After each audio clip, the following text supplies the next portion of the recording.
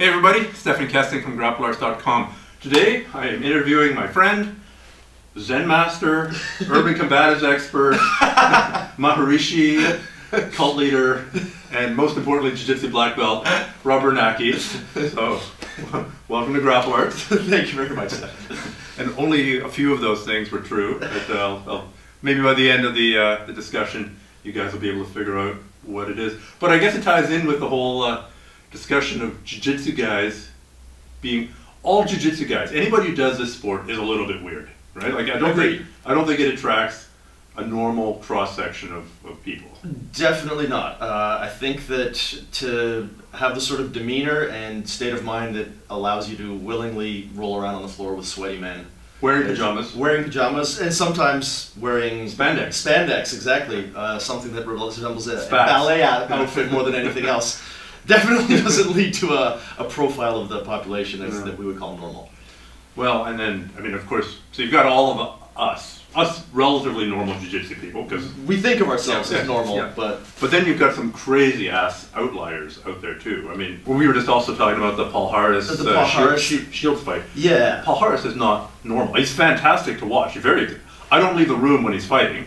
Well, he's a savant, I think, is the term. He has a particular ability with Jiu-Jitsu that is probably unrivaled. The old term would have been idiot savant? Idiot savant, yes, because he's also an idiot. It's a good way of putting it. Autistic savant is the new the polite way. Yeah, well, what do you mean? What do you mean by that? What do you mean that he's a savant?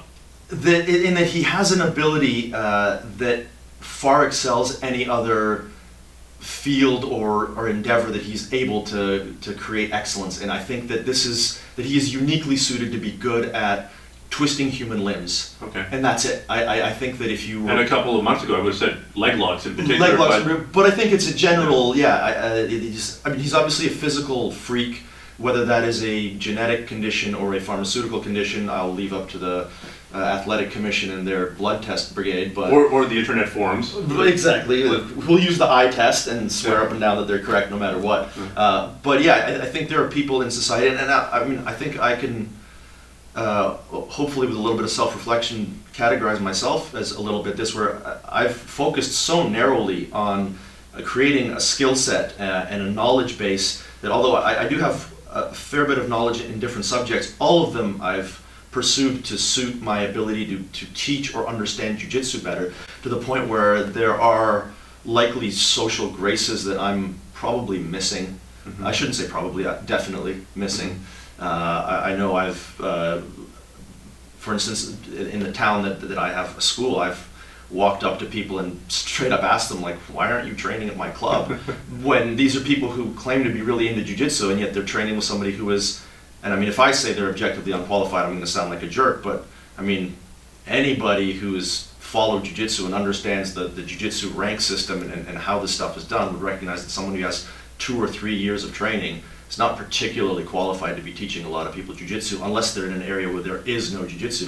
So there's my lack of social graces, where I will straight up say to someone, hey, you like Jiu-Jitsu, right? Why are you training at that crappy club when you could be training at a good club? Things you're not supposed to say. You're not supposed to say, but again, I don't ever do it out of malice or disrespect. I do it out of a fondness for Jiu-Jitsu practitioners and wanting to help people who obviously love something do it in a way that is going to enable them to get better at it much quicker. So what percentage of the really good guys in Jiu-Jitsu, we're talking like the world champions, would come out as something like Asperger's? Like clearly they're not, like, or just that mono focus, like.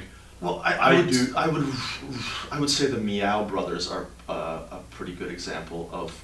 Yeah, there was that interview where it's like, well, what else do you do besides Jiu-Jitsu? Do you have any hobbies?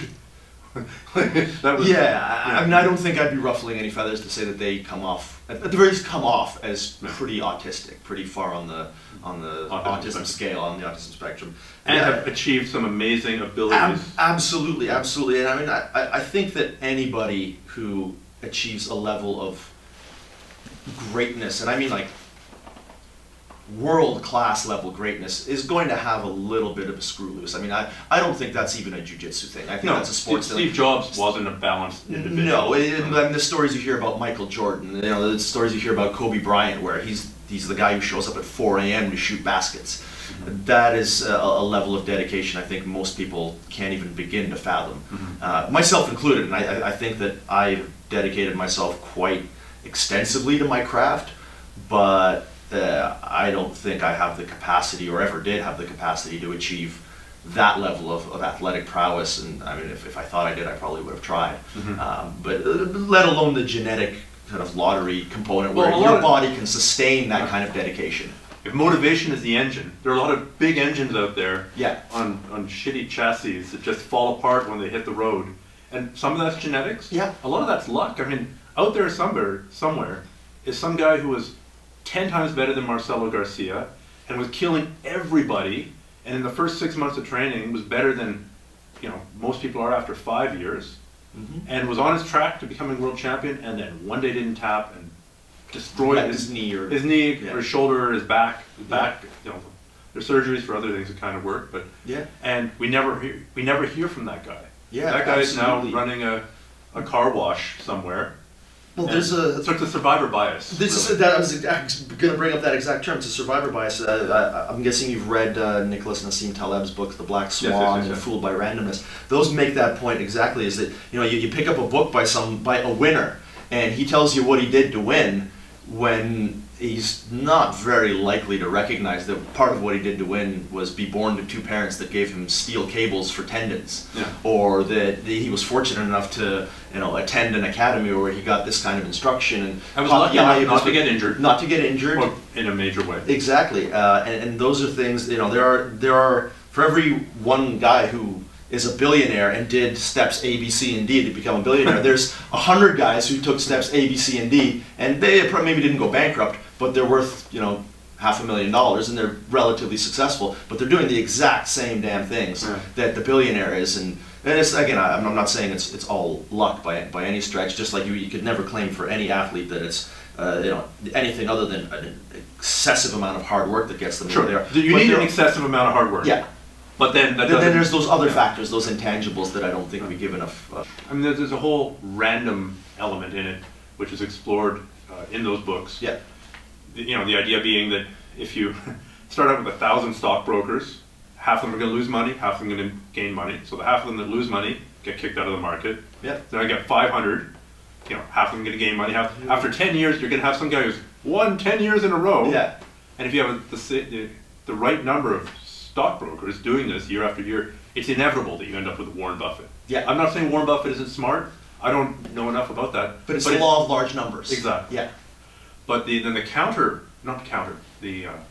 complementary view. Have you read Malcolm Gladwell's Outliers? Outliers, yes, absolutely. Where he talks a lot about the, you know, for example, it's the hockey example, and being a Canadian, I should know this inside out, but I don't. Yeah, if you're born in January or February, you get the benefits that come from being a little bit larger. The cutoff is in February, so any kid born in March is screwed, because they're going to be, you know, 6 months, 8 months, 12 months smaller than the kids at the end of the cohort, and they're going to get a little bit less attention in the Pee-wee leagues or whatever it is. Like I said, I'm Canadian. Hey. Yeah. Out and about. There, I said it. Out and about. Actually, I heard there was like an audition process in Hollywood where they came up for people, and part of the script they had to read was out and about. And then basically the U.S. immigration people were there, and anyone who said it properly, back on here. You're here without a proper permit. So yeah, like I wonder what in Jiu-Jitsu the outlier thing is. I guess if you start training at a crappy ass club, that's a random thing. You don't know any better. You don't know that Joe's Shaolin Temple Kung Fu, and oh yes, we also do grappling. Yeah. Yes, we do this BJJ stuff. Yeah. And several of we also train UFC. Yeah. Or I was a former Navy SEAL instructor, which is the trap that I fell into earlier. Oh really? Yeah. You trained with a former Navy SEAL instructor? Not actually. No, just someone who claimed to be. Yeah, that was part of my early journey, and I think again one of the reasons I'm such an evangelist for quality instruction to people is. Jump back up. Okay. I mean, I think anybody who's grown up in Vancouver has probably dealt with this individual who's told tall tales about living with the Gracies and being a Navy SEAL and all that. Oh, yeah. And I didn't realize that we were talking about the same nut job. making certain proclamations that turn out to be not particularly true. That as somebody who was fortunate enough to go sexually healing teenagers in a hot tub. For instance, I never heard that one. I think I would have had the wisdom to run screaming had I. But yeah, then returning after leaving Vancouver and training in Brazilian Jiu-Jitsu and tapping out the invincible master, or not even tapping out, getting kicked in the head for not envisioning that a tap was about to occur. And things like that. So you guys were wrestling and yeah, I got an arm bar and then I got kicked in the face. And well, you still have the arm bar? Yeah, yeah. Okay. And so I immediately let go, and then there was I tapped, and then there's the, well, you happen to be videotaping the training session. I can see that you didn't. Well, you should have known I was going to.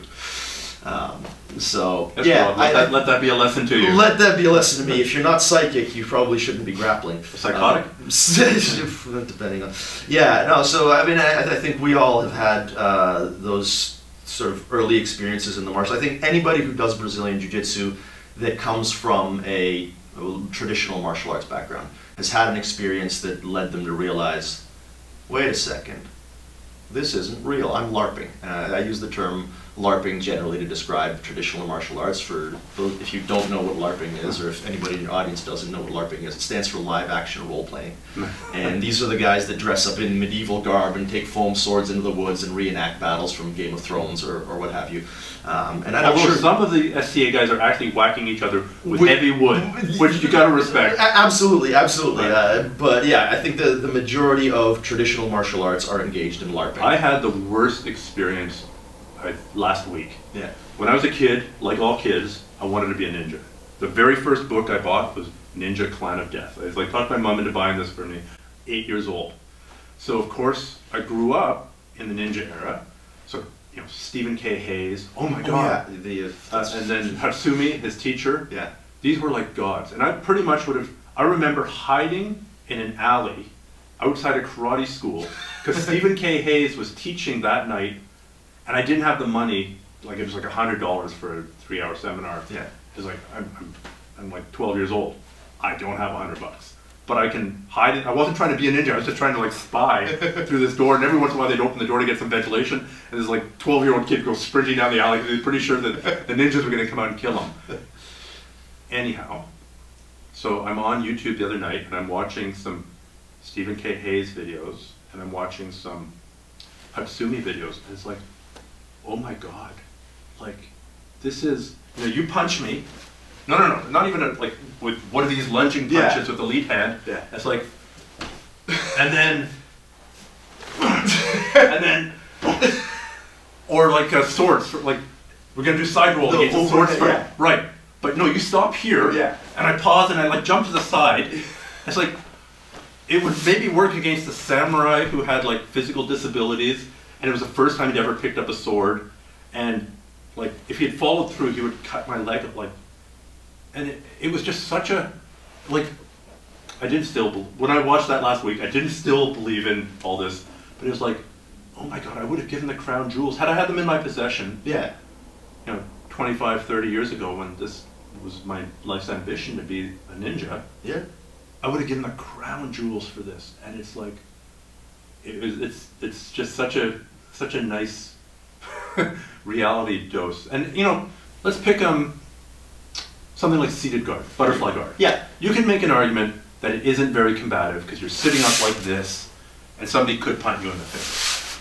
But I guarantee you that somebody who spent 10 years training and competing like this, or would be way more effective in a street fight than somebody who spent 10 years. Yeah. Sorry, with a knuckle strike to the wrist. Well, and the whole sort of combatives argument, I think you and I have a similar view of sort of the laughable nature of a lot of combative training, which is to say, I think those of us who've gravitated towards, whether it's Brazilian Jiu-Jitsu or any other aspect of mixed martial arts, where we have a combat sport or a combat art that is pressure tested, that is constantly pressure tested, that's just a completely different way of approaching life than yeah, all that stuff you guys do is great, but if I take my thumb and jam it in your eye, which takes us back to Shields and Palhares, yes, then everything you do is now is null and void. But here's the thing. So I actually have seen people, some of them facetiously saying, "Well, see, look, eye gouge," because in the Brazilian Jiu-Jitsu community, we laugh at eye gougers, and there are people who are turning up and saying, "Well, but look, this proves that it works." Well, does it really? Because they were in a contest where if Jake Shields had buried his thumb, 2 knuckles deep in Palhares' eye, he would have been immediately disqualified, and he could have well and truly done so. And for every guy who pops onto a YouTube comment section and says, "Well, yeah, I would just do that. I would kick you in the balls. I would thumb you in the eye." Like, well, I can do those things too, and I know jiu-jitsu. And you're on. And I'm going to be on top, or I'm going to be able to dominate you positionally in a way where if you do something to aggravate me, instead of just politely cross-choking you, I'm going to break your arm, then I'm going to heel hook you, then I'm going to stick my thumb in your eye. Like, it's just such a ridiculous argument, and it does come from, I think, the same place that all these traditional martial arts tend to come from, which is the idea that, and I shouldn't say the place that all these traditional martial arts tend to come from, because that's a little bit dismissive, but I think they attract the sort of people that don't want to do anything real. They want to tell people, they want to post on Facebook that they're learning how to fight. They want to talk about their martial arts training, but they are not willing to do the work that it takes. But jiu-jitsu can't be for everybody. So then if it's, let's just assume it's for, I don't know, pick a percentage. 20% of the population. Maybe that's a big number, but whatever. X percentage of the population. What should the other percentage do for self-defense? If they're still interested in self-defense, should they then, is Krav Maga better than nothing? Well, depending on the school. Krav Maga, again, unfortunately, as with anything, and it is really unfortunately happening with Brazilian Jiu-Jitsu, as anything becomes more popular, the standards drop because you are trying to make it appeal to more and more people. So, whereas Krav Maga probably at the beginning was possibly akin to Brazilian Jiu-Jitsu in the dropout rate, and if you're going to go and do Israeli commando training, not too many people are willing to put up with that. But if you water it down to kicking a guy who's holding a shield in the pretend nuts, 80% of the population can do that. So I think depending on the school you go to, you're either going to get very good training or incredibly poor training in Krav Maga. And then what is the difference? I think I had a conversation with, I've offered free women's self-defense workshops at my club. And these aren't the Lloyd Irvin style free women's self-defense workshops where they're just trying to SEO their way out of the whole rape scandal. This is I just offer free self-defense workshops, and the workshops basically say, hey, if you think you're going to go take a self-defense course once a week, you're someone's lying to you. You don't take the model mugging course where the guy in the padded suit runs up to you and you scream, "No!" and poke him in the eye and then lay down beside him and kick him in the head, because that's ridiculous. You just might as well just carry $600 around with you and give them to a mugger instead to leave you alone. See, I still think that's a little bit better than nothing. Maybe not for the technique, but maybe the illusion of having self-confidence. I took a model mugging course. I'm invincible. I'm also delusional. Yeah, you're talking about the placebo effect. Well, not necessarily. If you're walking down the street with increased confidence, you're probably going to get attacked less often or targeted as a victim than if you don't have that. That confidence could be based on complete fantasy. Well, I wouldn't necessarily disagree with that. So I'm saying it's better than nothing, but... Better than nothing, but anything that gives you a bit of confidence, whether it's false confidence, or so you could play soccer and carry yourself like an athlete, and that's going to reduce the odds. Have a really good night at the casino. You don't have to go to some guy who's going to teach you a load of crap to generate the kind of confidence that's going to prevent you from getting mugged. Or reduce your odds of getting mugged. But yeah, I think the original point was more the percentage of the population. Yeah, I was talking about the women's self-defense workshop, and one of the women that came to it said, I really want to, I'd like you to offer a women's self-defense class. And I'm like, well, we kind of do. It's called Brazilian Jiu-Jitsu. And she's like, yeah, no, but I don't want to do that. I don't want to roll around on the floor with guys. If you could just come around and I want to learn to defend myself against guys. Women. No, I want to learn. If you could just do a class with just women in it, and we'll just work on these techniques on each other. And I was like, oh, okay, I understand. You want to learn how to defend yourself, but you're not actually willing to put in the work.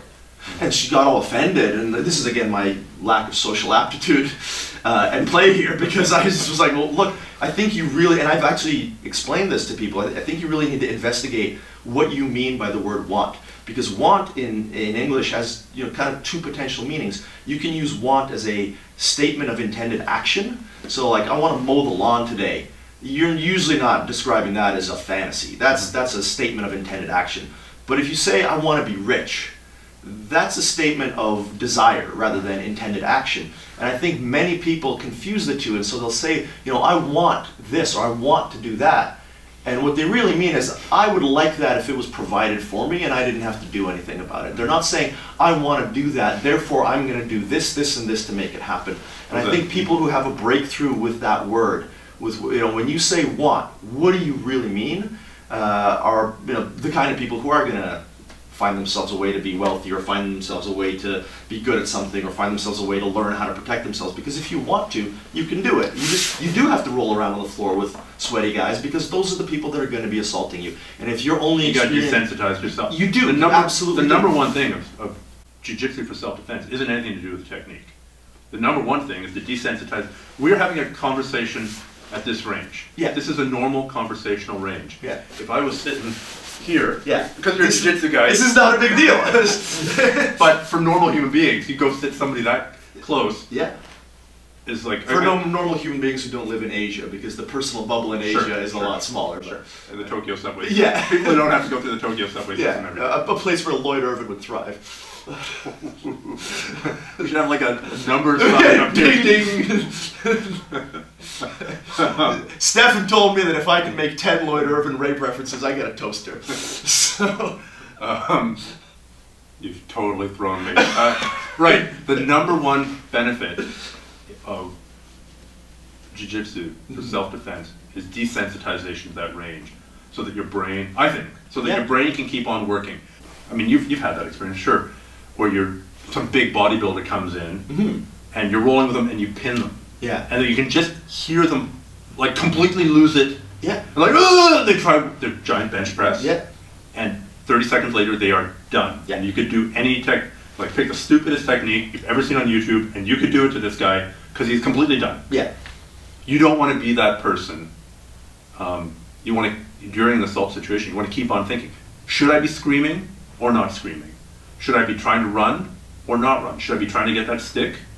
Should I pull my knife or not pull that knife? Yeah. And should I submit or not submit? Like, these are... Well, that is, again, what we love about Brazilian Jiu-Jitsu, I think, is, both you and I, is the idea that we can put ourselves into a position of stress where our mind and our body is going to be tested repeatedly. Yeah. And as you say, it's desensitization. You grow accustomed to a feeling of discomfort. You grow accustomed to a feeling of failure and frustration. And if you're able to work through that, you reap the benefits, not just in your practice of jiu-jitsu, but in the sort of greater aspects of your life. Yeah, I think the self-imposed adversity, I mean, historically, many cultures have done this. Oh, you're coming of age in a tribe in eastern Kenya. All right, we're going to, you're going to lie down, and we're going to circumcise you without anesthetic, and if you wince, we're going to put a layer of clay across your face. Yeah. If you wince and that clay breaks, you're basically ostracized for the rest of your life. Yeah. So what you're suggesting is that I ostracise anybody that doesn't do jiu-jitsu for the rest of my life. I agree. Done. All right. That tribe also, maybe not entirely coincidentally, or that region of Kenya, is where those incredible runners come from. So I think there was a Radiolab episode that talked about this. I think it was Radiolab, I'll have to check. But basically arguing, yes, they're genetics. Yes, they've got good build for running. Yeah. But there are lots of people in that part of Africa that have got the same kind of build. Mm-hmm. Yes, they walk barefoot to school. Lots of people walk barefoot to school. Yeah. What's the difference? Well, running, if you're running 10 kilometers, 20 kilometers, 42, whatever the marathon thing is, 42 point something kilometers, I think so. You're going to suffer. There's going to be pain. And if you're used to dealing with pain, I'm like, I've got my circumcision, my adult circumcision ritual looking forward to. Let me learn to deal with pain now early. Yeah. It toughens you. Now, I'd rather not go through that ritual, but I am willing to do Brazilian Jiu-Jitsu. Yeah. a pale shade of that ritual, though it is. Absolutely, and you know, I've actually heard an analysis of these sort of extreme races, these Tough Mudder type events, where they've replaced what used to be a function performed by going to war in our society. Is people went through a stage of their early life where they were forced to suffer extreme hardship, and we just don't have anything like that in our society anymore, and people actually crave it. And they'll find a way, like, you know, back in the day, you'd say, oh man, when we took that hill back in Nam, now it's like, man, when I ran up that hill up in Whistler, which is not quite as great a story, but, you know, don't tell that to anybody who posts about it constantly on Facebook. But yeah, I think people do actually, on some level, recognize that if you've never really worked for anything in your life, if you've never had to suffer frustration or defeat, then I mean, you could make the argument that you're incomplete as a person. And the fact that we live in a modern safe society will hide that very well. But I think deep down inside we know it. Mm-hmm. So what are some other examples of people imposing those? Not everybody does. A lot of people are happy to play video games. Yeah, man, you should have seen that first-person shooter game. I did like 12 hours in a row and it was brutal. Ignoring that. Yeah. I think there has to be it has to hurt. Mm-hmm. It has to be difficult, and there has to be a chance of failure, injury, or maybe a perceived threat of death. Like, you're not actually going to die in the Tough Mudder, but you might think that you're going to die. Yeah, I mean, I think if you think you're going to die doing the Tough Mudder... your body might think it's going to die. I mean, I haven't done it because, frankly, I'm a little dismissive about those kinds of endurance things, because I just think that, you know, I don't know if you've ever seen that TV show How I Met Your Mother, but there's a character on there, and he basically runs a marathon by saying, well, I don't think it's that hard. I just start running and then I don't stop. And he does it, and then he ends up on the subway and his legs seize up and he's stuck there forever. And I kind of like I kind of have that attitude, like, oh, it's 20 miles. Well, I can do that. I mean, it would suck, but I know for a fact that I could do it. Whereas with jiu-jitsu, it's like, I don't know for a fact that if I enter a tournament that I'm going to win. I don't know for the fact that if I roll with my ridiculously strong purple belt student who's like choked black belts in competition, I don't know that he's not going to armbar me in front of all of my students, and I'm not going to feel like, damn, you know, like a gi burning moment. Exactly. So I quit. Yeah, you don't know those things, and I think that's, I mean, you know, any human being who's not disabled or prone to, you know, exercise-induced cardiac arrest can complete a Tough Mudder. I mean, that's, I wouldn't even characterize it as tough. I mean, like, realistically. So I think those things are different. I think those are actually, and again, people craving something like a sense of achievement without, you know, and wanting to be able to tell a story about enduring hardship, but it's not the same as, like you said, the possibility of failure.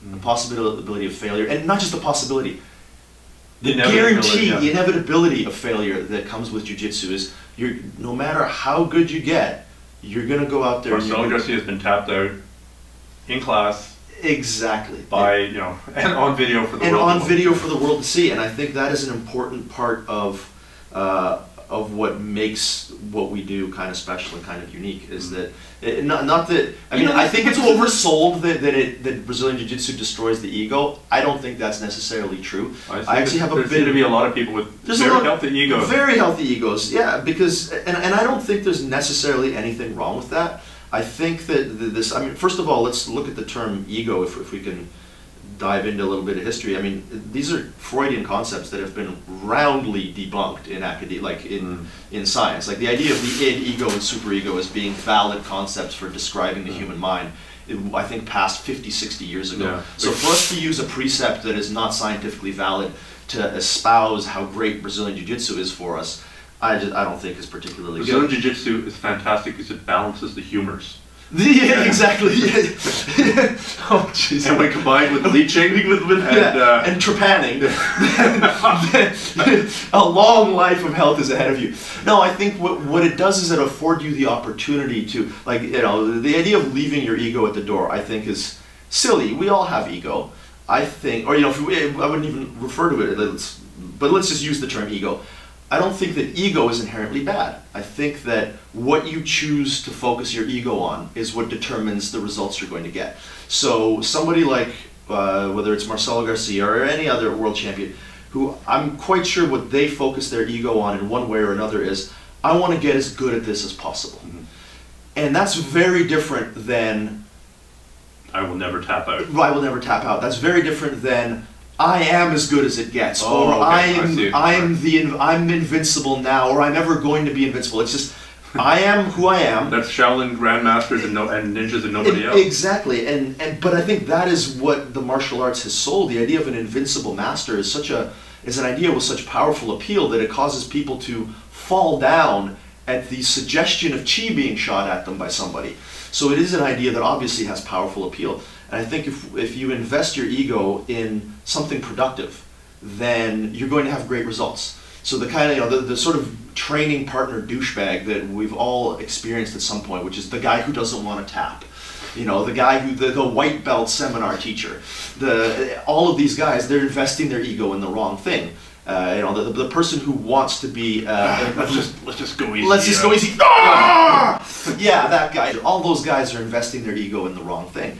But if you and as an instructor, if you invest your ego in being infallible or a source of ultimate knowledge, then I think you're bound to become a pretty shitty instructor. You're bound to become the sort of person that either makes stuff up on the spot or doesn't accept or encourage questions, and then the culture of your academy becomes one of just whatever he says, just agree, don't argue, and I think that's one of the huge tells of a completely screwed up school. If there's a culture of no questions. Well, early on when I opened my academy, I had a few students from another school transfer. All the top guys from one school transferred over to my school, and I was teaching something, and one of the students put up their hand and said, "I don't mean to question you, but," and right away I was like, whoa, okay, let's stop the class right now. This is something that we need to, because this was like a week into my school existing, I think. It was like, we need to settle this right here.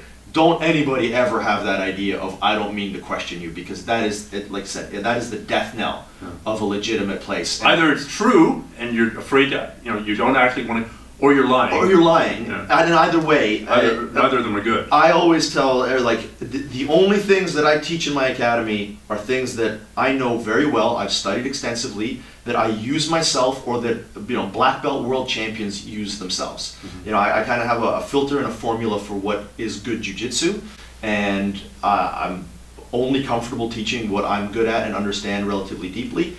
And if I can't explain to you exactly why we're doing it, why we're not doing it a different way, what person used this to achieve what ends, then I shouldn't be teaching that technique. And not only should I not be teaching, if you don't feel comfortable asking questions, you shouldn't be paying me to teach you. Yeah. If you think that I'm the kind of guy whose ego is going to suffer from you asking me why we're doing this or doing that, then I don't belong as an instructor. Years ago, I came from a very traditional Kung Fu background, do not question the head instructor. Mm-hmm. He can't spar with any of the students, he would kill them. Yeah. He wouldn't mean to, but he would automatically... He wouldn't mean to. But he would just automatically kill them. And I started training with Makoto Kabayama, who was I met him at a martial arts store, and the guy goes, "Oh, you're interested in Bruce Lee and JKD? That guy's a JKD instructor."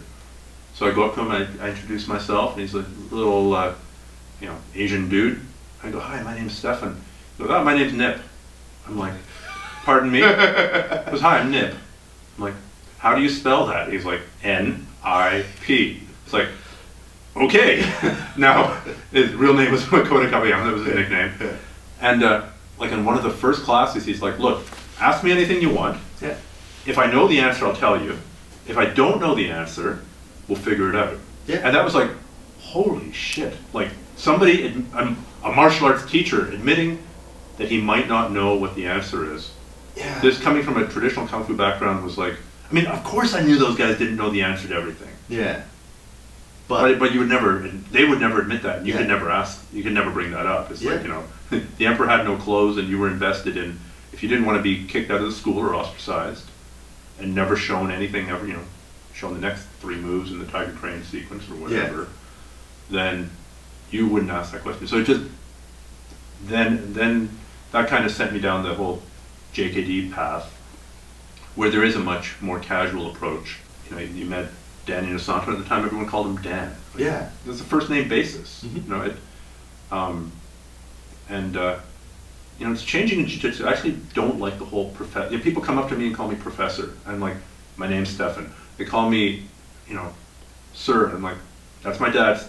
You know. Yeah, I mean, it's a title, and I realize they're trying to be. I realize they're trying to be. This is just a personal preference. No, I agree with it, because I have the same thing with my students. You know, what do I call you? Well, whichever version of Robert makes you happy. Yeah. You know, like. See, I don't think there's anything inherently wrong with it. I don't feel comfortable with it. Yeah. So, my name's Stephan. Please call me that. But I think once you start layering, like you see professor more and more and more, and I kind of understand where it's coming from. Yeah. But on the other hand, it also sets up this whole cultish mentality. Couldn't agree more. We've got a special name for you now. Yeah. And, you know, it's just one step further along the, okay, the next thing is, you know, you're, I don't know, you're going to give me your credit card, I'm going to charge you an amount of money, I'm not even going to tell you what the dues are. Yeah. Eventually we're like firstborn children, you know, firstborn children has to be handed over. Well, there is an element of this in Brazilian Jiu-Jitsu that does exist, is the sort of cultish element, which I mean I think will inevitably arise in any group where human beings are tribal to some degree or another, and you're going to invest in your tribe. And I think that the more responsible school owners or teachers do a good job of dissuading that and making sure to kind of undercut that, but a lot of them don't.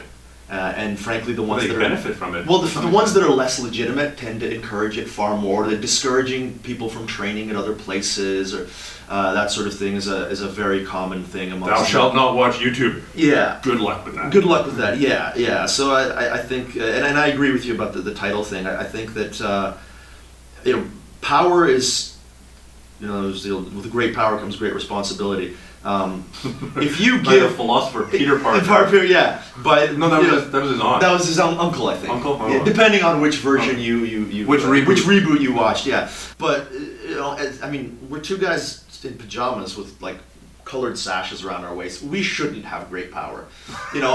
No, we like really. Like I had this conversation with a couple students recently after class where I was like, all I'm qualified to tell you about in life really is how to better strangle people. You know, I can give you some advice about achieving goals. Yeah. I can give you some advice about dedication to a craft. I can give you some advice about not really bad physiotherapy advice. Yeah, I can give you some. Look good. Well, and I can give you some really good advice about creating a life for yourself off the beaten path. Sure. That, you know, like I don't have a 9-to-5 job. I've never really had a 9-to-5 job. I'm extremely fortunate in that, and I've been able to live a life that is just extremely, I hesitate to use the term blessed, but it is kind of blessed. And that's been through the generosity of my family and my friends and just meeting the right people and also sacrifice. Because I wouldn't even call them sacrifices, but just giving up certain things. There are certain things that I've never pursued in life because I've thought that living a life that's dedicated to a craft has a greater reward than living a life that's, you know, pursuing keeping up with the Joneses and that sort of thing. So I can give people advice on that. Man who walks through all open doors. Yeah. Walks into the. But really, why would you come to me for advice on anything else? I can teach you how to, you know, not have a 9-to-5 job. I can tell you how to potentially not have a 9-to-5 job and still make a living. I can tell you about how to get fit and get good at jiu-jitsu. I can tell you what really good ways are to strangle people. Why would you come to me? Why would you invest in me with any other power than that? Mm-hmm. And certainly, why would you invest in me with the power to tell you where you can spend any of your time outside of the school? That's ridiculous. Mm. And is the source of this kind of cult thing. Yeah. Is people being granted power. Authority is another word. We've talked about the word want having two meanings. You know, authority can also be a word that has two meanings. Somebody is in a position of authority. You know, for instance, a police officer is somebody who's been given authority by fiat, by decree. And then you have somebody who is an authority on something. Yeah. I'm an authority on strangling people. Mm-hmm. I am not somebody who has authority over you. Mm-hmm. And I think that's a very important distinction for people to also make. I have a certain amount of expertise in a field, and that's really all you're coming to me for. And taking it anywhere beyond that, you might get lucky. You might get an instructor who really is, you know, a wonderful Zen master and who can give you important life lessons on everything from how to get the best mortgage rate to how to recover from a breakup to what position to use to impregnate your wife, what have you. But for the most part, it's just blind luck. Yeah. You're talking to a guy who's very good at, or who's hopefully very good at a particular skill. And that's another thing. As a beginner, you won't even know. As a beginner, if you walk into Joe's Brazilian Jiu-Jitsu Academy, and there's a blue or a purple belt teaching there, a blue or a purple belt, even a shitty blue or a purple belt, is basically Thor to the average untrained person. So you can't even tell if that guy's any good or not. Now, after you've trained there for a year and all of a sudden you're competitive with them, then you might realize what's up. But by that point, you've been training there for a year, you're friends with everybody, you're invested, and so the circumstances are ripe within any sort of group endeavor, any that has any bonding element to it for cultish elements, and either the guys at the top have to really watch out for it, or you as a consumer have to really be self-aware. I was about to say this is unique to the martial arts because people don't go to Donald Trump and ask him for relationship advice. But then again, Dr. Phil did have the best-selling diet book in North America for a while, so I give up. Yeah. I guess the bottom line is that there's a segment of the population that is looking very, very deeply for answers and for abdication of responsibility. Mm-hmm. And they will find it, whether they find it in church or whether they find it at their martial arts club or they find it at the local bar. There is a segment of the population that's going to always look out for that. Because now it's not on them. Exactly. Now, their success or failure, yeah, especially their failure. Yeah. We're getting totally off topic, but it's my podcast. We were supposed to talk about jiu-jitsu. Oh, right? and we will. Yeah. We will. Have you followed this dad bod meme that's going on? I've heard about it. It's like why girls prefer guys with dad bod. Like, yeah. He works out once in a while, but he drinks beer and pizza, and he's got a bit of a gut on him. Yeah. And it's like, well, it doesn't put as much pressure on us, and what was the other reason?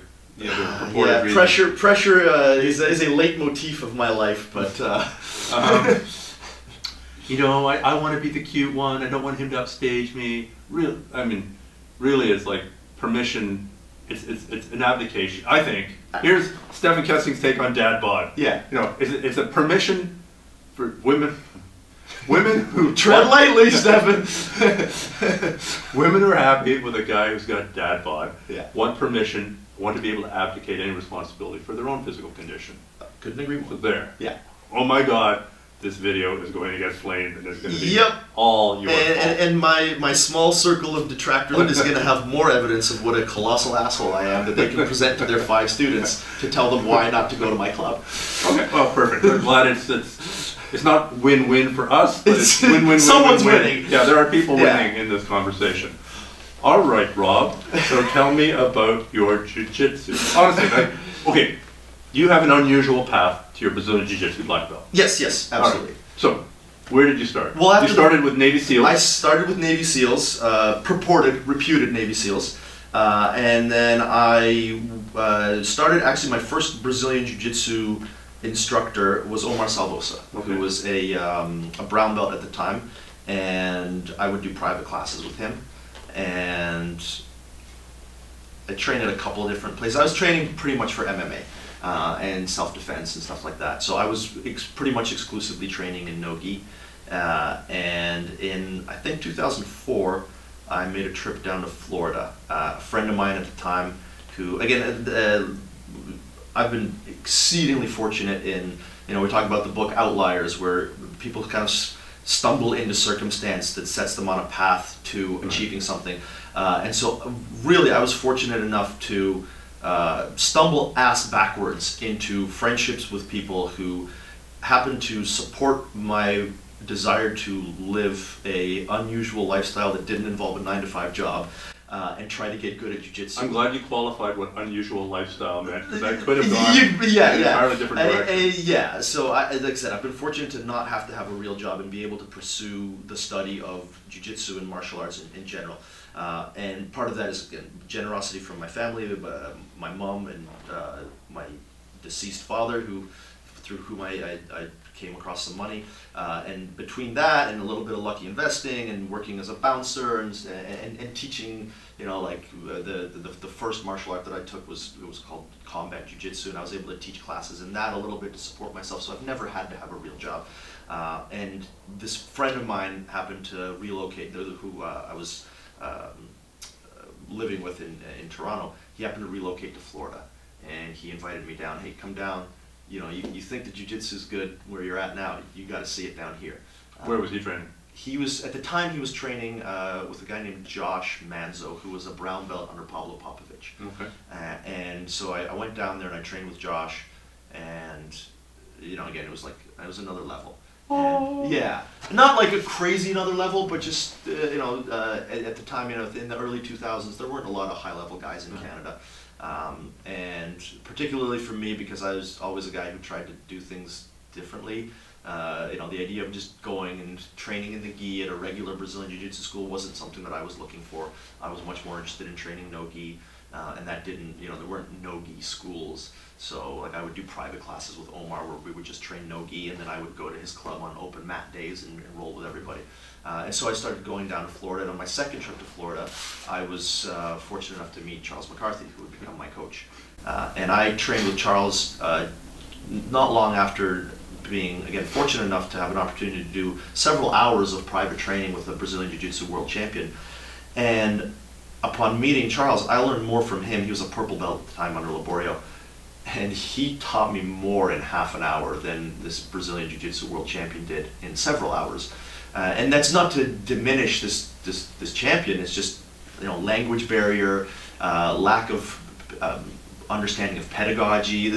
These are all things that I think are, and it led to, you know, my stance or position or on developing jiu-jitsu athletes or students is, you know, a high-level athlete, a high-level champion might be incredible at what he does, but doesn't have the ability to convey information. Sure. How good a boxing instructor would Mike Tyson be? Would Mike Tyson be, exactly. So you know, meeting Charles, and one of the reasons it was so propitious that I met Charles is that at the time I had heavily developed my leg lock game, and I was absolutely rubbish at everything else. I couldn't pass the guard to save my life. I had no guard retention skills. I didn't have anything that would resemble what I would now characterize as real grappling skill. What I had is a bunch of wacky submissions from weird places that a lot of guys hadn't seen. And so I could, at the time, legitimately walk into most Brazilian Jiu-Jitsu clubs I would go to, and I could still tap out, you know, instructors, purple belts, brown belts, even black belts, with heel hooks, with like weird kimuras from odd places. And I mean, these guys would run the table on me otherwise. They would pass my guard, they would mount me, they would do whatever, but it was no gi, and I was, you know, young and athletic and quick, and I was hard to put away. And, you know, a guy would dominate me for 10 minutes, and then I would catch him in a heel hook and be like, I'm a pretty awesome grappler. I don't really need to learn. This stuff that you guys are doing where you pass the guard, gay, you know, as a young guy, that's just, I just did not have the foresight or the wisdom to recognize the flaws in my process. And meeting Charles was a boon because he was the leg lock guy. And so I would try all my leg lock stuff on him.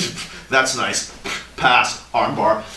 And so I was forced to face the limitations of my game, which if I hadn't met him, I could have spent 2, 3, 4 more years just, you know, rolling with guys and heel hooking them and thinking that that made me some kind of savant, which it probably would have, the idiot part. And which is why I encourage you know, my students so much. Like I teach leg locks. I teach, you know, right now we're doing a heel hook module at my school, but I'm always telling the guys, like, if you think you're going to build a game off of this, dude, it's the same as building a game off of absolutely not understanding leg locks. No. You're going to run into a guy who can defend leg locks, and then he's going to beat the crap out of you with everything else. So that was a really fortunate thing, and then over time I was able to start spending more and more time visiting, and then right around, I think it's 2009, I started really focusing on training in the gi. And so all this time you've been focusing no gi? Focusing no gi, yeah, and then... so why on earth would you switch to the gi? Well, 2 reasons. One is I did want to become, like, not just a guy who taught a few classes out of his basement so that he wouldn't have to have a real job, but I wanted to be a legitimate instructor.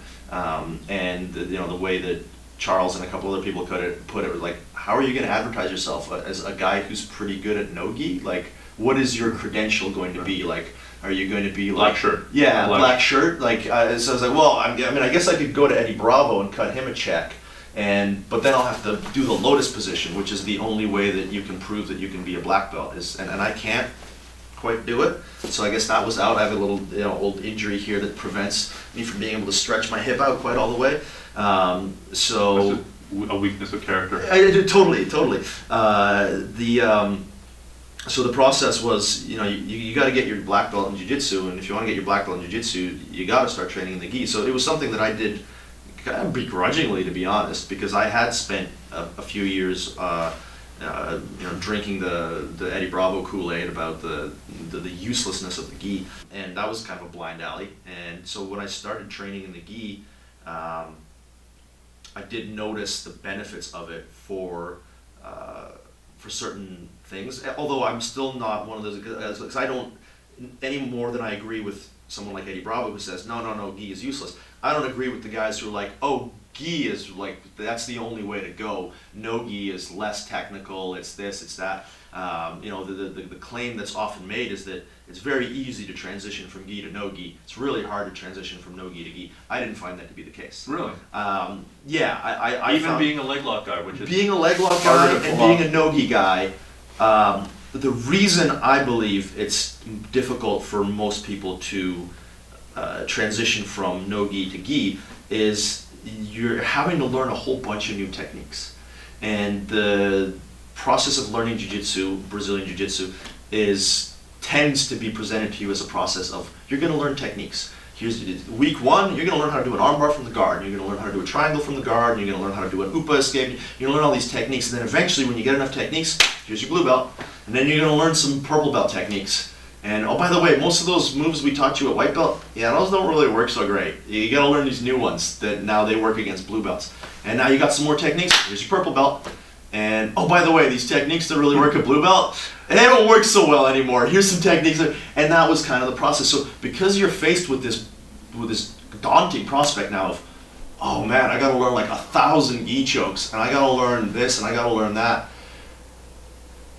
It's impossible. It's too much material right off the bat, and because you've learned a bunch of no-gi techniques that depend on gripping here instead of gripping here. Now you're like, man, these techniques that I know, they don't work. I gotta learn all these new techniques. I don't know what to do. And I didn't really have that approach. I was fortunate enough around the time that I started focusing on the gi, both to see my coach narrowing down his process. He had gone through this. This was Charles McCarthy. Charles, yeah, he had gone through this process of reducing the amount of techniques that he employed, whether it was in the gi or no gi. He basically said, like, anything that takes me any unnecessary effort, I'm trying to get rid of it. And so seeing him go through that and just start... can you give an example? Like, what did he... Well, at a certain point, he just stopped going for arm triangles. Okay. He's like, I just find it's too... doesn't quite work. He even reduced the amount. He was a Kimura specialist even. And he started even going for that a little bit less. And just in general, anything that he found that he felt was too much effort, he's like, I'm getting rid of that from my game. I'm getting rid of that from my game. At the same time, I was being exposed to Ryan Hall's instructional material and his way of conveying jiu-jitsu as being a set of principles. Yeah, it's very conceptual. Very conceptual, and it spoke to the way that my mind works. Everything I'd always done while I was learning, I would try to understand through a conceptual lens. I just didn't have the framework for it at the time. So as much as I might be a physics nerd or a science nerd, and I would try to categorize things, I wasn't using the right categories, and this led me towards the right categories. So when I made the transition from training mostly gi to training mostly no gi to training mostly gi, I just tried to systematize everything. And that led to, one, ignoring blind alleys, although there were still a few, but mostly being able to ignore blind alleys and focus largely on the body mechanics of what I was doing. And just understanding points of control rather than this is technique 570 of how to wrap someone's lapel around them.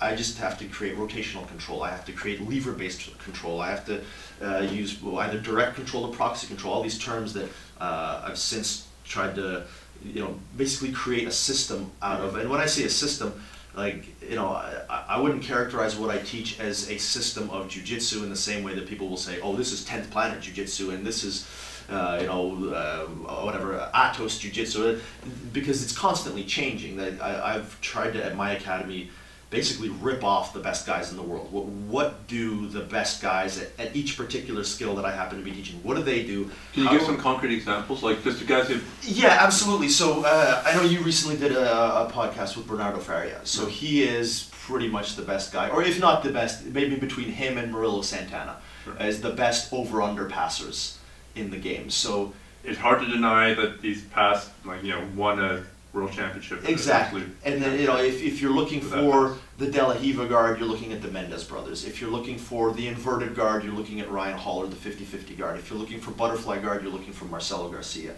So any particular skill or specialty, I would try to just study the crap out of it, learn how they do it, train with them if I could. I was fortunate enough to spend a little bit of time training with Marcelo, a little bit of time training with Ryan Hall. I've recently been able to train with Kai Otera.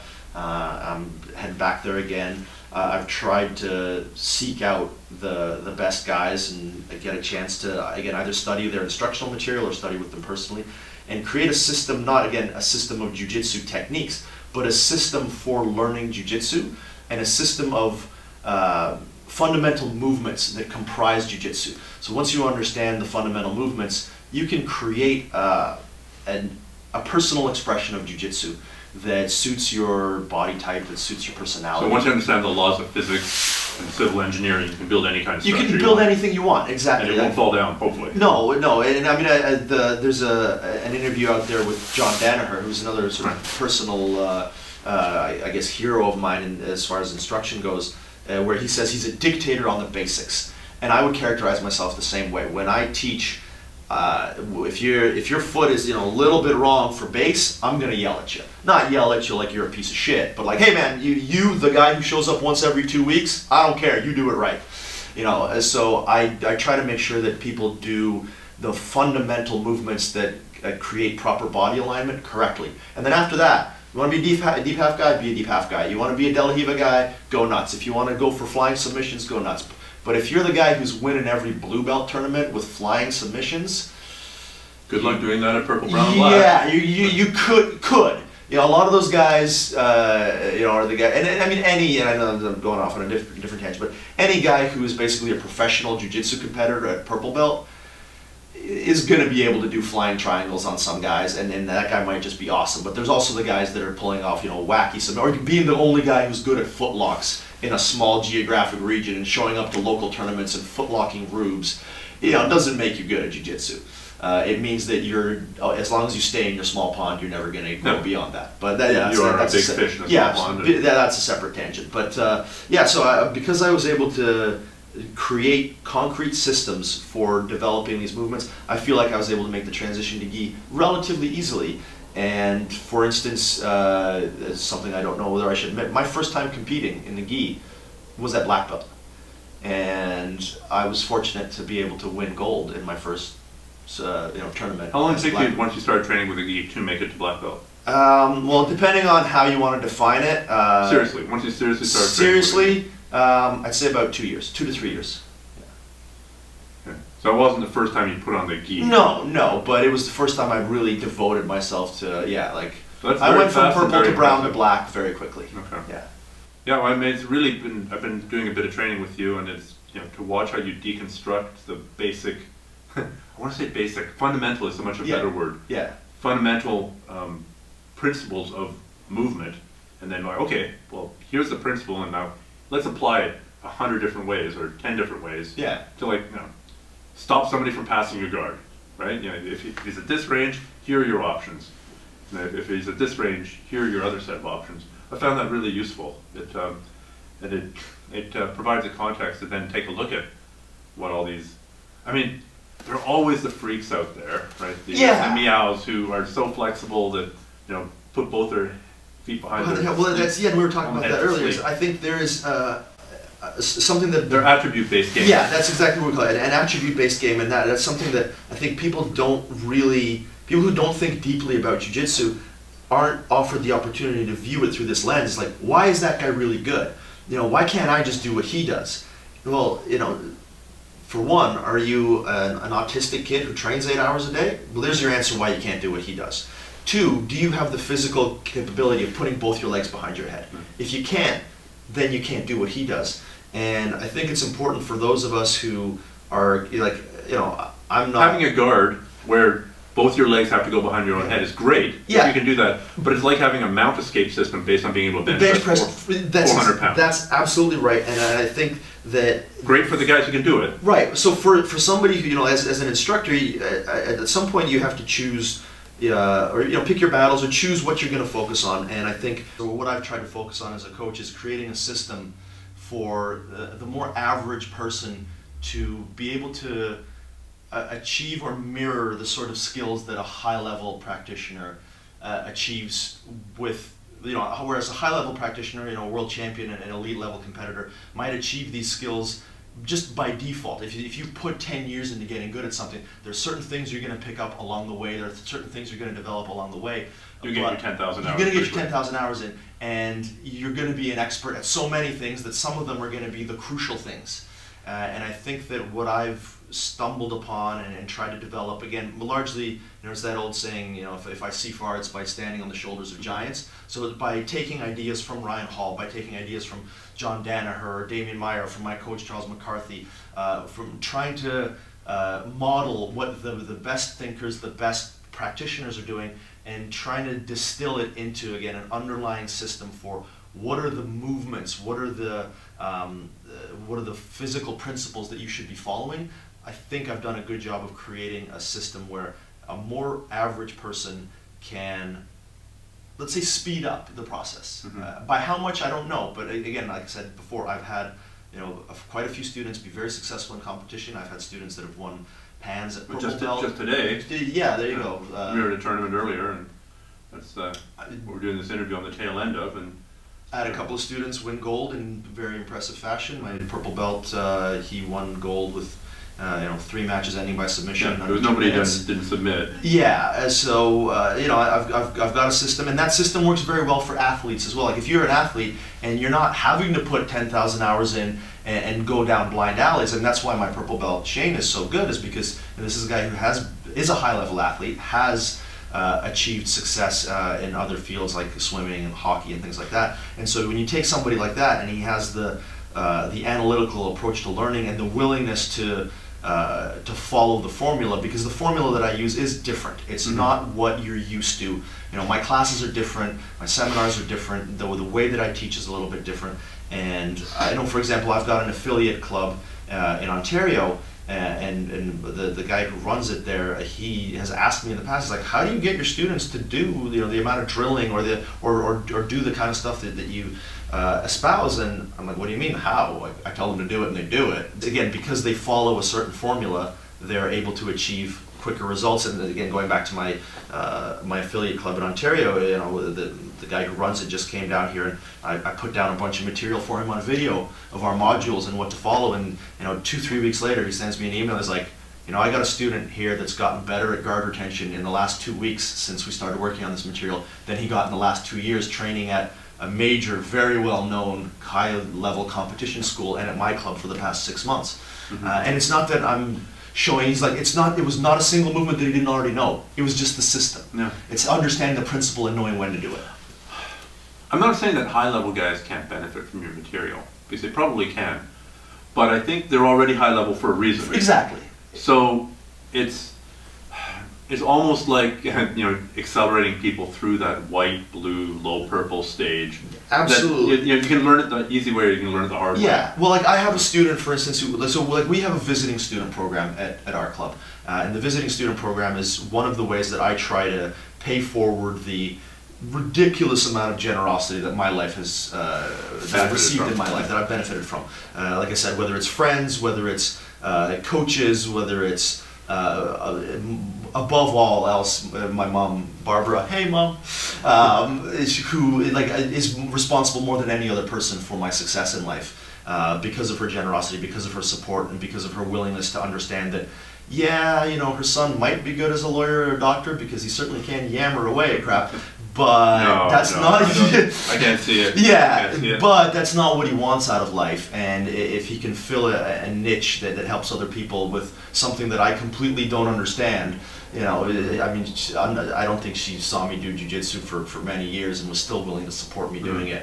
And so anyway, I try to pay that forward with this visiting student program, where anybody from anywhere who wants to come and train with us, come and visit for a week or two, is welcome to do so for free. You know, I have a spare room in my place. I got it for the express reason of hosting people who come through town. So I've had visiting students come from Eastern Canada. We've had guys come up from the States, and they, you know, again, follow this formula and find that it's uniquely successful for them. And these are guys who have had opportunities to train at other clubs, again, very high-level clubs, and what they find is, yeah, the guys at those high-level competitor clubs that are coming in and putting in, you know, the 4 hours a day and all that, those guys get really good.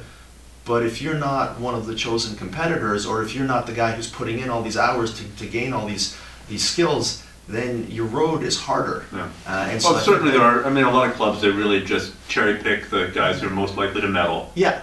And somehow the instructor's ego is completely tied up with how many medals their guys produce, and especially the Brazilians, the team trophy is a big thing. Is a big thing, and you know, if it's worth, you know, fist fights and arguments and. Well, and you know, I mean, I can't say that I'm above that. I know one of my proudest achievements as a coach has been the couple of times where we've sent a skeleton crew to a tournament and ended up, you know, top 3, 4 in the team trophy. You know, we did a tournament in Seattle a couple of years ago, the Washington State Grappling Championships, and we were the smallest team there, and we placed top 3 in gi and no gi, and we were the only club to be in the top 3 in both gi and no gi.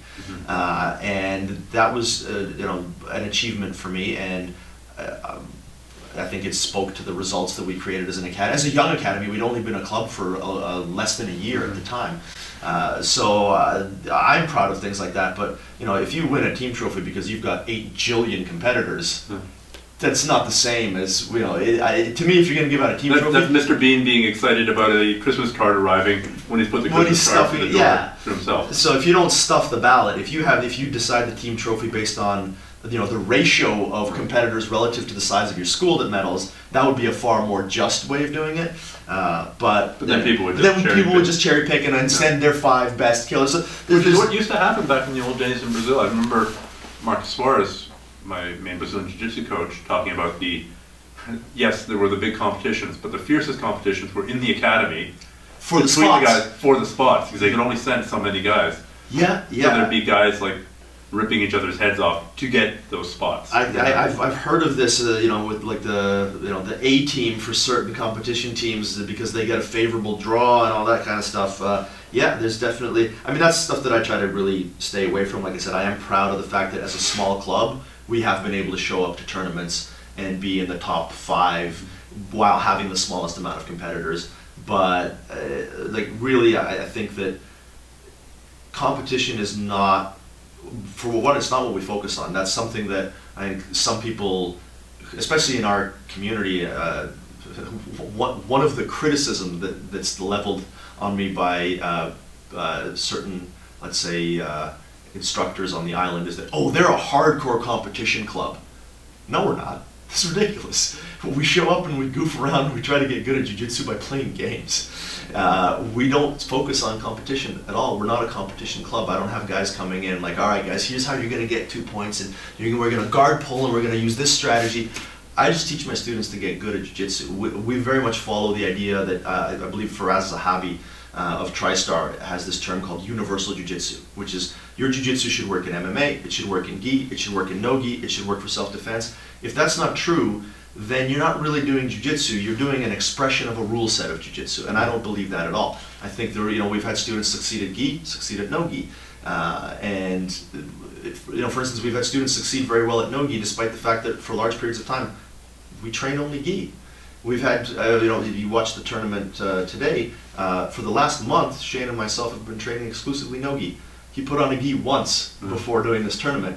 And if you understand jiu-jitsu on a fundamental principle level, it shouldn't matter. So we're not a hardcore competition club. We're just guys who try to get good at jiu-jitsu. And I think that's, again, the results speak for themselves, whether it's the guys who never compete and, you know, people come in and visit our club from from wherever. Like, wow, man, all your guys are killers. Like, oh, I mean, we focus on getting good at jiu-jitsu. They should be good. Yeah. Well, I mean, that's the. It's nice that it's quantifiable, right? Like you can do, imaginary, what was it, live action role play? LARPing, yeah. LARPing for a long, long time, and think that you're pretty damn good at the five-finger exploding hard palm technique. There we go.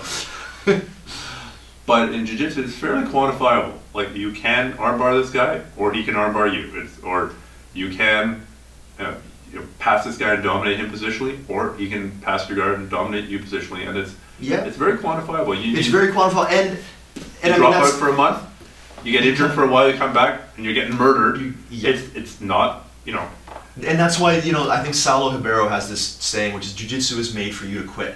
And it's true. It is, because like I've never heard that before. Yeah, he says it's jiu-jitsu or it's designed for you to quit. Because like you said, you take a month off, you come back, oh man, these guys are way better than me. Well, I guess it's time for me to stop going. Yeah, there's a saying, I think, which is, in life you can find a reason to do something, you can find reasons not to do something. And how much success you have is going to be decided by which one of those paths you choose to take. Do I always decide not to do something, or do I find reasons to do it? And jiu-jitsu will constantly challenge you to do that. It'll challenge you to give up because a guy you thought you were better than beat you, or it'll challenge you to give up because you're a 200-pound man and a 140-pound woman beat you, and all that kind of personalization stuff. And I know we talked a little bit about ego, and one of the things I really try to convey to my students is, you don't win, you don't lose. Jiu-jitsu always wins. The person who expresses jiu-jitsu more purely, more technically, is just channeling jiu-jitsu in the better way. So it was the technique, it was the approach that won. If you want the approach to win, be the person who shows up and is able to express the technique more correctly, and then you can temporarily, cling to that victory inside the club, which again, who cares? But yeah, I think there definitely is that aspect of quantifiability. But the flip side of that is, I think sometimes we can be, and I hope you don't mind if I go on another tangent here, but we can be victims. Tangents are us. Yeah, we can be victims to the idea of testability and saying, well, okay, I couldn't armbar that guy, therefore the armbar doesn't work. Right. Okay, well, are you a 140-pound guy, and is that guy a 220-pound steroid guy? You couldn't armbar. No kidding. He can bicep curl your entire body weight. Yeah. And that's why it goes back to separating attributes from the pure technique of jiu-jitsu, and really trying to learn jiu-jitsu for the sake of expressing proper technique and not winning. And maybe it wasn't your day, and maybe it was his day, or maybe you got lucky. Mental slip, all that kind of stuff. Yeah. So, I mean, it's such an elusive art. It is, and I just think made for you to quit. That's when you say. Yeah, and I just think it's important, because sometimes people will, like I'll remark on a technique and say that's not a very good technique. They'll go, well, I saw so and so do that in so and so tournament. Like, well, yeah, I mean, you also see, like, you can see Rafa Mendes show up at a local tournament in Tokyo every year because his sponsors send him there, and dance around hobbyist black belts and do crazy techniques. Like, look, Rafa Mendes did that. I'm gonna work on that flying reverse lapel choke this week. Man, come on. That's not legit. That's somebody, that's Michael Jordan coming in and playing a pickup basketball game with guys who play on the weekends. Yes, he can do whatever he wants to them. That doesn't make it a valid way to play the game. Or again, to take the piss out on urban combatives. Oh, I saw this work once. Well, anything can work on a drunk. Yes. Yeah, it's like, well, you can knock a drunk out with a slap. You can knock a drunk out with a punch. You can knock a drunk out with your ox hand. Well, and this is one of my favorite things about the current schism in jiu-jitsu between sport jiu-jitsu and self-defense jiu-jitsu. This whole idea that a guy who is able to berimbolo somebody at the purple belt level at a tournament is not going to be able to handle some drunk. We got to work on headlock defense. Come on, before I knew anything about jiu-jitsu, I had taken on 4 people in a bar fight and choked them all out because I knew an arm drag and a rear naked choke. And I always say, if you know an arm drag and a rear naked choke, that is 95% of what you need to know for self-defense. You don't need to know headlock defense. I'm not saying you shouldn't learn it, obviously, but this idea that up until you get your blue belt, you got to be working on haymakers and headlock defense, you're going to become a crappy grappler. And anybody with any grappling skill whatsoever, anyone who can do a double leg and an arm drag and any basic grappling technique is more than equipped to perform well in a self-defense scenario. Yeah. And again, I would argue that the technique is a secondary thing. The primary thing is that the skill in controlling a human body and the stress response. Yeah. I mean, which is really the single best argument for competition as a self-defense training thing, because the adrenaline rush of being there in front of your peers and your instructor and hundreds of spectators. I couldn't agree more, and it's amazing to me that the self-defense... So even if your game plan is to pull inverted guard, doesn't matter, because you're pulling inverted guard under stress. Under stress. Yeah. Well, and that's amazing to me that the guys who will, promote this urban combative style, and they say, well, you practice under this rule set, and you train under this rule set, and therefore in a street fight it's in a different rule set, and you're not going to be used to it. Well, what do you train under? You train under Fantasyland rules, where we're not actually resisting. So the fact that you practice eye gouging doesn't matter, because you're not practicing under real stress. So there's a lot of deeply flawed logic out there in both the urban, but even in the Brazilian Jiu-Jitsu community. I think it was John Danaher's point, but I'm not sure exactly where it comes from. But it's 100% true that Jigoro Kano's genius, the founder of Judo, they had all these systems of Japanese Jiu-Jitsu, which were sort of the urban combatives of their day, like, okay, neck break followed by sucking the guy's eyeball out and then biting off the optical nerve, or whatever. Like punching to the 12th spleen meridian. He took out all the deadliest techniques. The deadliest, Well, no, they are deadly. Yeah, no, you can make an objective argument that the eye gouge is a deadlier technique than the armbar. But if you and I are training the eye gouge at full force, okay, after we turn the camera off, we're gonna eye gouge at full force. I'm really gonna be trying to eye gouge you. You're really gonna be trying to eye gouge me. It's gonna be a short training session. And we're never going to train again. And we're never going to train again. Or maybe one of us will. But really, I mean, the odds of, the more proficient gouger will eventually become the Miyamoto Musashi of eye gouging. But as a sustainable training method, so Kano's essential genius was saying, better that we get really good at applying the, quote, less deadly techniques, the throws where you're not dropping the guy directly on top of his head. Well, they go to a judo tournament, you see lots of guys getting thrown directly on top of their head. Not that notwithstanding. That you're producing a much more effective grappler, martial artist by training the less deadly techniques than you would by practicing the more deadly techniques in Fantasyland. Oh, well, absolutely, and I think, genius is a good word for it, but when you sit down and just think about what you've just said, there could be no other way. There's no way that you could get so good at eye gouging. There's just no way that you could get so good at eye gouging that it could become a replicable skill under the stress of combat. You just can't. So anything that is a replicable... If you had a lot of convicts. If you had a room... Okay, in modern society, or in anything resembling a modern just society, there's Not that I've thought about this. Not that I'm going to admit to having thought about this. That's where that door leads. I was wondering... Need a place to stack the bodies. So yeah, in any... conceivable modern circumstance, there is no way that you could get so good at these purportedly deadly skills that you could become proficient at it for replicability in combat under stress. And if you're efficient at applying semi-deadly techniques in combat under stress or fake combat, then there's a chance that you're actually going to retain enough of your executive function to go, oh yeah, I could also eye gouge. Whereas if you're like, your fine motor skill is going to be shot to hell. I bet you that if you told Rafa Mendes, okay, listen, at the end of this match, I want you to eye gouge this guy. He'd be able to do it. No problem. Yes. Yeah. No problem. Yeah. High level skill in any combative sport is just so, again, the average person just doesn't understand, I think, what the levels of ability are. Again, I mentioned earlier, the average guy walks into a gym, and let's say there's a blue belt who's a fraud and he's wearing a black belt. As the average guy on the street, there's no way you could tell. You would not be able to tell. Any remotely legit blue belt should be able to do whatever he wants to you. So to you, wow, someone's better than that guy? Yeah, not only is someone better than that guy, they're 10 times. They're 10 times better than that guy. And the guy that's 10 times, 20 times better than that guy, there's another guy who is 10 or 20 times better than that guy. And people don't realize just how deeply it scales up. It's too depressing to think about. I'm just going to go back to eye gouging. All right, I'm gonna go rebuild my eye gouging dummy that I thought about building as a child. And I'm gonna go learn some more words. All right. Thanks a lot, Rob. No, it's my pleasure. Great chat. Thank you.